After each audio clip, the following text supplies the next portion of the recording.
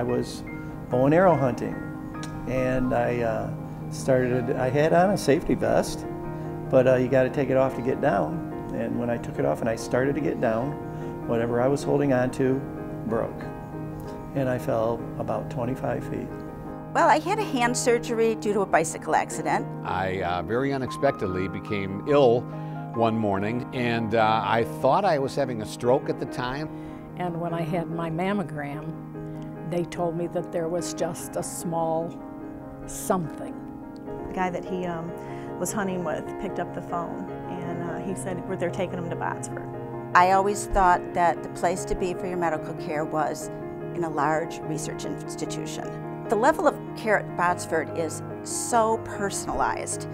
I've never had so many healthcare professionals, nurses, nursing assistants, doctors, heads of departments come in and check on me and see how I was doing. The doctor came back a few moments later and he said, well, the good news is it's not stents, but the bad news is it's you need open heart surgery, and you need it very quickly. They treated me like I was the only person that was there.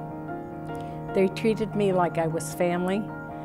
Everybody has bad days, but I never saw one person there that looked as if they weren't thrilled to death to be there. They call you by name, they ask you how you're feeling, they tell you how good you look today. You know, they are just beautiful people. There was a decision to be made, you know, by her and my daughter, about where we were going to go, you know, with the surgeries and like that. I could have been moved. I could have been flown to U of M, or I could have been shifted other places. And that was a consideration, and was one of the things to move our on. family, our whole family, talked about it, and they were and prayed about it.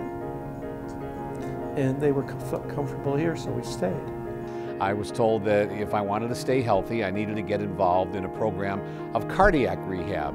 So I can still remember the first day that I made the call to Botsford, and I asked ahead of time. I said, I live near Botsford. Is it all right if I go there? And they said, fine. They have an excellent program. The first day I arrived, the nurse walked in to introduce herself, and the nursing assistant walked in, and they said, well, I'm Susan and I'm Lisa, and they jotted their names up and said, well, I'll be on this shift. So from 7 to 3, we'll be the ones that are taking care of you. And promptly the next shift came on, and they introduced themselves, put their names up. It was like, wow, I've never had this before. You know, usually the nurses know me, but I don't know who the nurses are.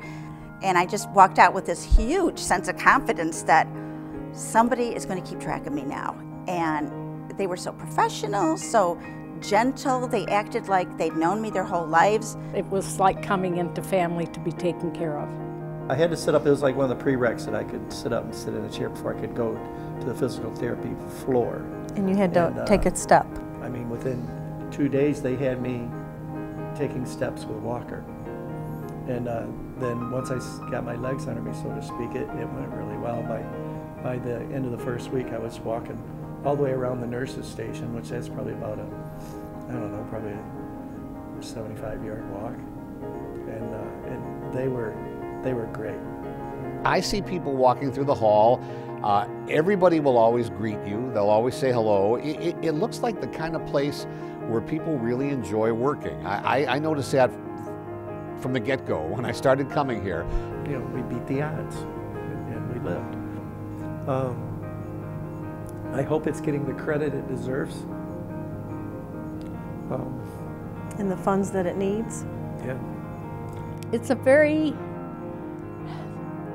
relaxing atmosphere, which I find, you know, an unusual word to use for a cancer center, but that's how I find it, very relaxing. I said, you know, I sort of felt like I must be a Kennedy. I'm thinking that's the level of care the Kennedy family gets. I can't say enough about the people that run that program. They're the best. I have a great-grandson, Liam James Watson, you know, and he's gorgeous. And I'm very, very happy that I'm around to see him. I could feel God working through these people. There's not a doubt about it.